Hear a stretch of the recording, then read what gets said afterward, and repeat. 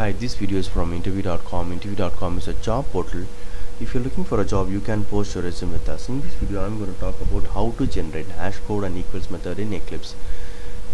So when do you need an HashCode and Equals method?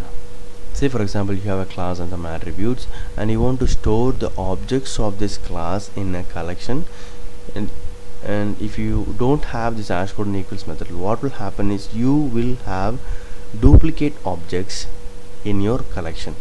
So in order to avoid duplicate objects in your collection, you should have HashCode and Equals method written in this class. So how do I do that? How do I create HashCode and Equals method? You can create or generate automatically in Eclipse. So do a right click on the class and select the generate HashCode and Equals method.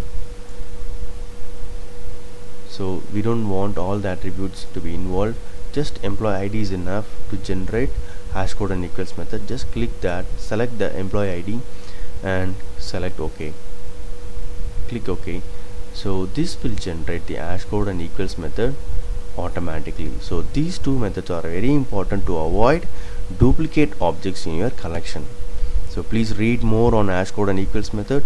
These two are very important methods whenever you want to store your objects in your collection. In order to avoid duplicate objects in your collection, you need these two methods. Hope this video is useful. Thank you and all the best.